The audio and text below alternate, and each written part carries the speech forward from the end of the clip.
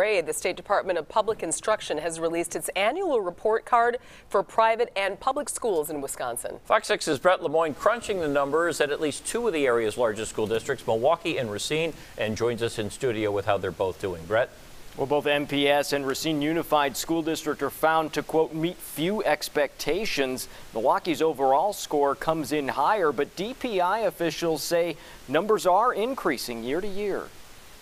The Wisconsin Department of Instruction reports 87% of schools statewide met or exceeded expectations. Looking at each district, 96% of the state's 421 public school districts remain solid.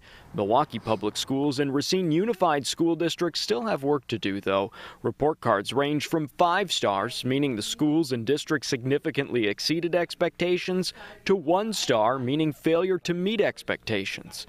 Racine and Milwaukee have 2 stars, meeting few expectations. Their scores have gone up a little bit over the last few years. Laura Pensno with DPI in Madison says there is a correlation between failing schools and income inequality. The schools that are lower performing on the report cards tend to have higher percentages of students experiencing poverty. Looking at specific schools within MPS, what we are seeing is growth on that sliding scale of us moving and shifting into the right direction. Reagan College Preparatory High School has notched 4 stars. It gets solid marks for closing achievement gaps. Riverside High School, however, fails with 1 star. Its math, English, and student engagement numbers were low. Superintendent Keith Posley says state and local budgets need to address quality education. From a funding perspective, we are doing well. And honestly, every year, I want to move that up year by year, next year looking at a greater amount going into the classroom.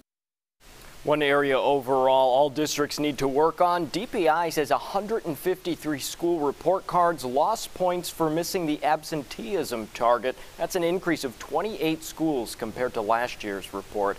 If you want